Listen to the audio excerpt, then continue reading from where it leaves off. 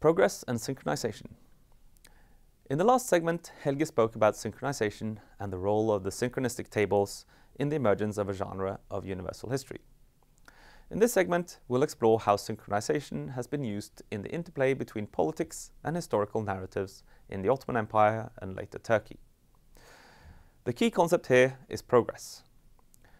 With Europe as a yardstick for what it means to be civilized, different societies were, in the 19th century, discursively distributed along a time axis of progress whose goal was implicitly becoming European or like Europe. In English, we often use progress, civilizing, modernization, Europeanization, and westernization as synonyms. But in other languages and other settings, the situation is not quite as simple.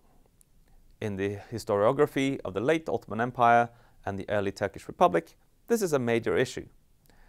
Canonical works, like those of Bernard Lewis or Niyazi Berkes, posit a process of westernization starting as early as the Tulip period in the first half of the 18th century. Yet, as I will come back to, it is difficult to find any stated intention to westernize at that time.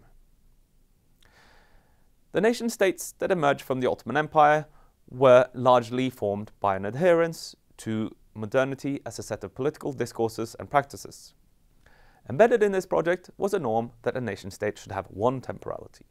Its citizens should live life according to a single temporal standard, and there could be only one politically relevant historical narrative, namely that of the nation as a collective. Few of the post-Ottoman states were as ferociously devoted to secularizing temporality as the Turkish Republic. By extending the timeline of the Turks far into the past, it bracketed the Ottoman period as one of several empires founded and run by the Turks.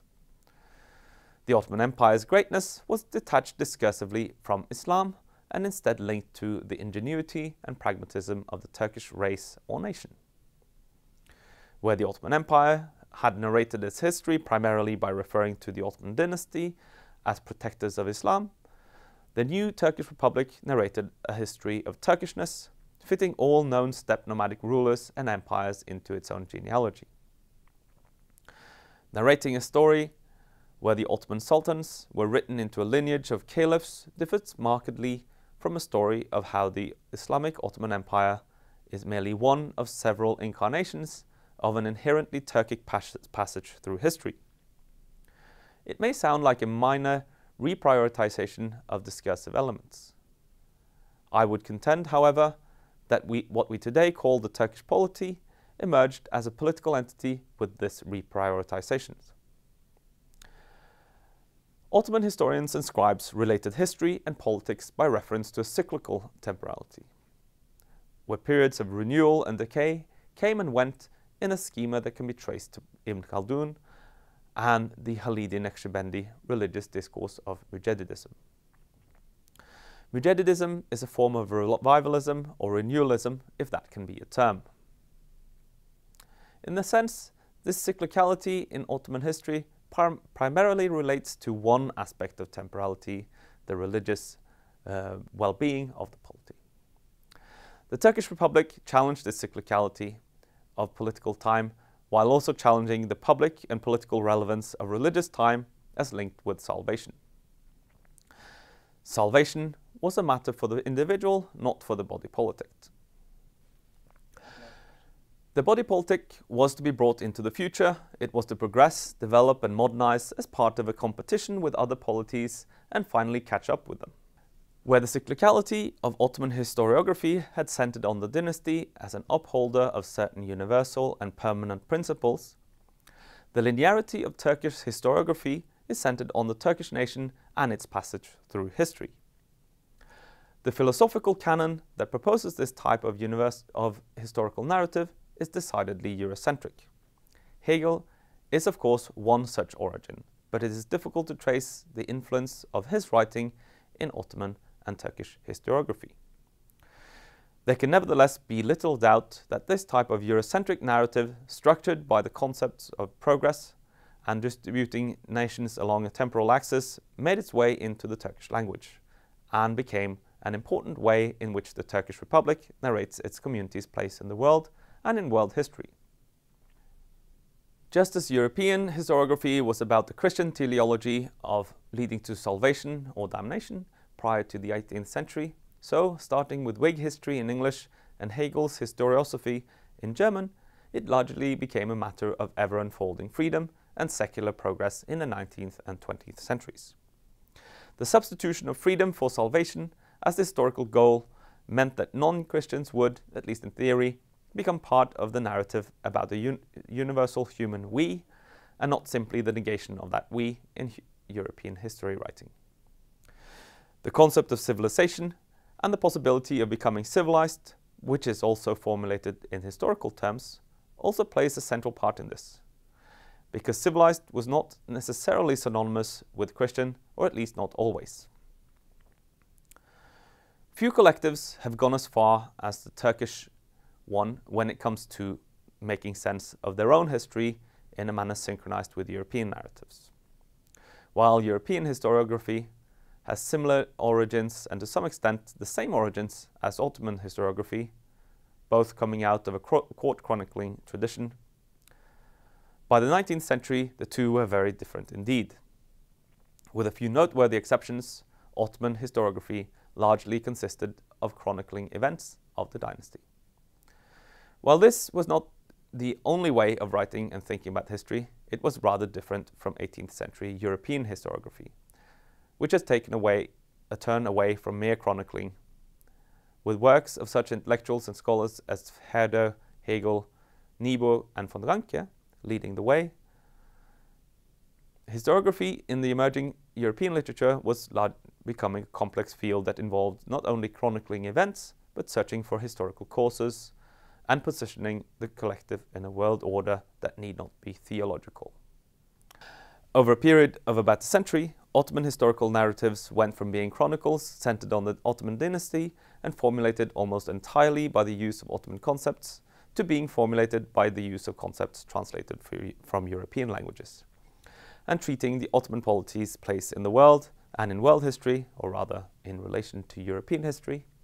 In the changes in conceptual vocabulary and Ottoman historical narratives in the late 19th century and early 20th, the concept of reform was one of several that became entangled with European political concepts and used to formulate a particular political program that entailed a particular teleological take on history.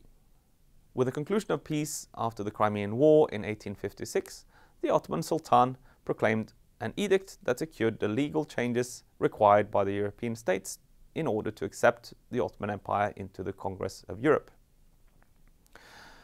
This edict, which secured all subjects formally equality before the law, was called the Islahat Fermanı, the Edict of Islah. Islah is in this context usually translated as the Reform Edict. Reform was often tied to progress, where one had in the European languages previously spoken of progress in this or that field, progresses, one now had progress as a one concept moving history.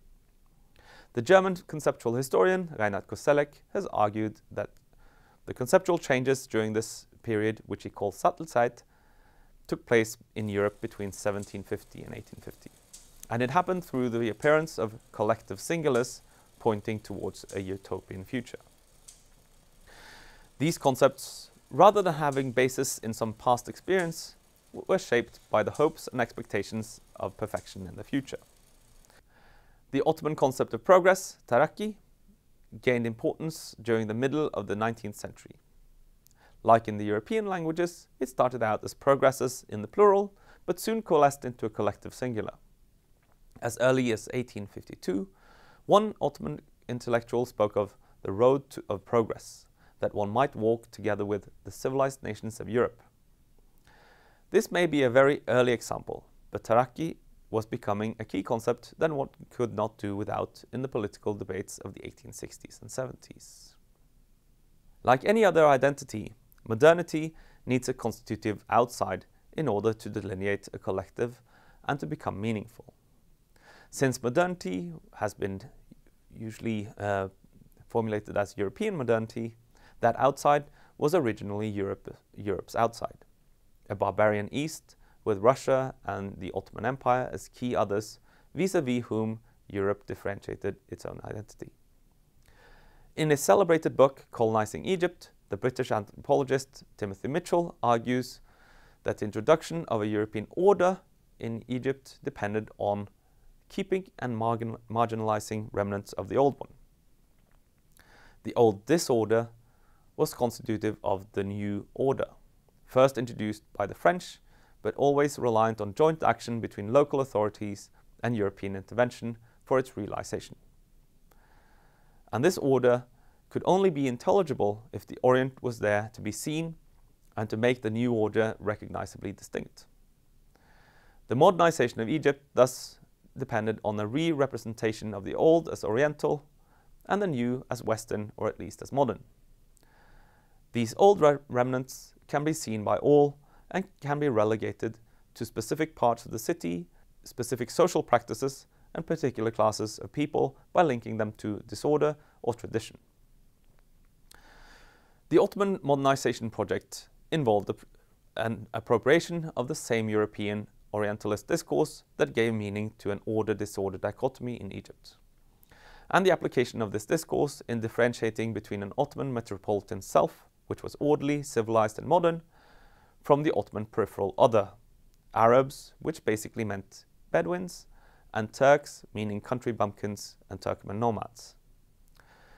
If we take the Levant as something that encompasses Salonika, Izmir, and Istanbul, this was originally a matter of a Levant-centered, cosmopolitan, and largely urban identity that differentiated itself vis-à-vis the landlocked provinces, rather than a clear linguistic divide between Turkish and Arabic. Turks and Arabs were equally negative categories. This was originally not a matter of Anatolia versus Arab provinces, but of Medeniyet as civilization or urbanity versus Bedeviyet, nomadism or Bedouinism. Central to what became an internal Ottoman mission civilisatrice was the Firqa Islahiyya, the Reform Brigade, which was responsible for settling nomads in the Ottoman hinterland. The relationship was set up as one between metropole and colony, and one where the temporal axis of development whereby the periphery could and should become like the metropole. After what later became known as the Young Turk Revolution of 1908, the dichotomy of new and old was given a particularly political slant. The old was discursively linked to oppression or tyranny, and the new was linked to freedom. This dichotomy was associated with the regimes of Sultan Abdulhamid and the Committee of Union and Progress, respectively. In textbooks prepared for the new civic education program, the Hamadian period was represented as the Ancien Régime. The period was linked to the concept of absolute rule, which was said to be the most primitive form of government. Moreover, it was stated that countries that are governed by absolute rule cannot progress. Similarly, the people who were behind the failed 31 March incident in 1909, when a mob tried to reinstate Abdulhamid II's absolute rule, were represented as reactionary, irtijai, while the CUP, the Committee of Union and Progress, represented progress. Abdulhamid II's rule was absolutist and therefore against progress, and the people supporting him were reactionaries. This placed the Ottoman dynasty and its supporters, which included both the religious establishment and most of the non-urban peasantry, firmly in the category of reaction. With the increased emphasis on Arab identity in the Ottoman parliament after 1908, and especially with the Arab revolt of 1917, these two dichotomies of new and old and Ottoman center and periphery were in Ottoman discourses overlain with one of Turks versus Arabs. Though within these collectives the center-periphery relationship remained unchanged. Arabness and Turkishness increasingly became concepts that essentialized traits and that were constituted in opposition to one another. In Turkish discourse, the Arabs were assigned the same character traits as Orientals were in European discourse. This tendency was further intensified after the abolition of the Sultanate, a move in which not only the Hamadian regime, but the Ottoman Empire itself was othered as Oriental. The Ottoman Empire was used as a temporal other against which the modernizing and westernizing Kemalist political project defined itself, as some still do today. The European representations of the Ottoman Empire as Eastern, stagnant, backward, and corrupt were adopted wholesale by the Kemalists and applied to their predecessors and political rivals within the country alike. The Committee of Union and Progress leadership centered on Enver, Cemal and Talat Pasha, the former sultans Vahdettin and Abdulhamid II, and reactionaries, such as those behind the Menemen incident in 1930, when the Naqshbandi incited a crowd by calling for a restoration of the caliphate. These were all conflated and represented as aspects of the same phenomenon, irtija, reaction. Irtija was to be found mainly in the periphery of the country, but also in Istanbul, which was the seat of the Ottoman dynasty and thus stood in a dichotomous opposition to Ankara, the home of the nationalists. It was also something that could be used by foreign states intent on weakening, dividing and ruling Turkey. The Young Turks' representation of the Ahmadian Ancien regime as a temporal other can be broadened to a more general point about Ottoman Turkish history 1900 to 1950, namely that following each of the political transformations of 1908, 1919 to 24 and 1950, the new rulers othered the preceding leadership in such a way that they not only represented their predecessors as forces of reaction, they also to some extent conflated them with spatial others. In his 1932 memoir Zeytindağı, The Olive Mountain, the Kemalist intellectual Fahri Rıfkı Atay conflated the previous leadership, with which he had been closely associated, with the East. Ottoman history became a world of lies. In the East, lies are not considered shameful. Moreover, the Ottoman statesman Talat Bey, like many of the men of the constitutional regime, was an Easterner. He was an Easterner who didn't even have the varnish of the Tanzimat. The Ottoman past was Eastern, deceitful and corrupt, and this corruption and Easternness were linked to such places as Baghdad and Egypt. Although it never supplanted all the other temporalities found in Turkish society, the Turkish nation-state was fairly successful in replacing a narrative centered on the Ottoman dynasty as Islamic rulers with Turks as a nomadic tribe on an east-west journey through history. Thus, the Turkish Republic succeeded in melting together an essentialized pseudo-Kulturnation with the westward historical movement that was implicit in the modernization project. The nomads served as a chronotope that united progress in history with constancy of a Turkish ethnie, alluding to the fact that it is possible to remain true to oneself while also moving through history and adapting to the conditions. Although it may be giving weight in scholarly works, the type of historical narrative used to give Ottoman Turkish history meaning has a strongly teleological component that seems to be partly the translation of European narrative histories about the Ottoman polity. These teleologies have become a central part not only of history writing, but also of Turkish political discourse. And they were, at least up until a few years ago, used to legitimize a wide range of political decisions and initiatives. Although the current government now seems to challenge it, the hegemonic narrative of Turkish progress and historical development still maintains an East-West dichotomy that overlaps with the reaction-progress dichotomy. Reaction is in the East, and progress is still in the West, or rather towards the West. However socially conservative and politically authoritarian some of them may be, Turks inhabiting the Aegean coast are generally represented as progressive, while people further east in the country are generally represented as either conservative or reactionary.